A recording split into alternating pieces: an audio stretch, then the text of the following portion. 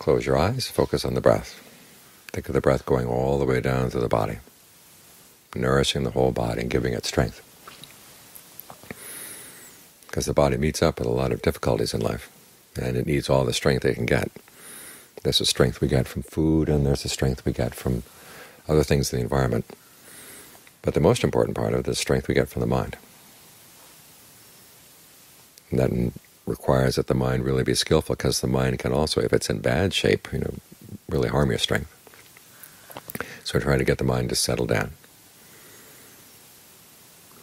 and gain some strength from within. It's strength of conviction that the training of the mind is a good thing. It's been taught by wise people ever since the time of the Buddha. Persistence in actually making sure that unskillful states don't take over the mind.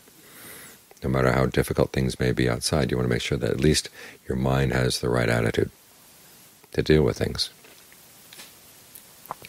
That whatever unskillful thoughts come up, you just let them go. Let them go. Hold on to the skillful ones, your conviction, the Buddha and the Dhamma and the Sangha, your conviction in what's good. Then you try to keep that in mind. That's what mindfulness is. Because all too often we know what's good, but then we forget. Things startle us or come rushing at us in one way or another. And we forget what we really know, the goodness that makes the human heart a good place. So we try to keep that in mind. When we can do that, then the mind can settle down. And it's when the mind is concentrated like this, that's when it gains real strength. That's a real nourishment for the mind. It's like food for the mind. And then there's discernment to figure out how to keep that going in spite of all the other things that happen in life. So remember that the state of the mind is the most important thing. It gives strength to the body, and as well it's strengthening itself.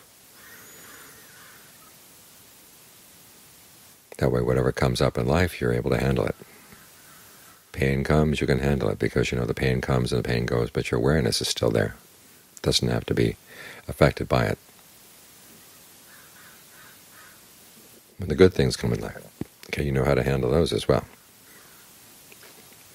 As if the mind is centered inside, it realizes that its true nourishment comes from within. That way it's able to give nourishment outside as well.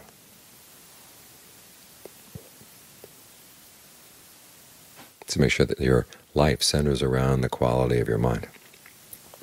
And if the quality of your mind is in good shape, then that goodness radiates out to all the people around you.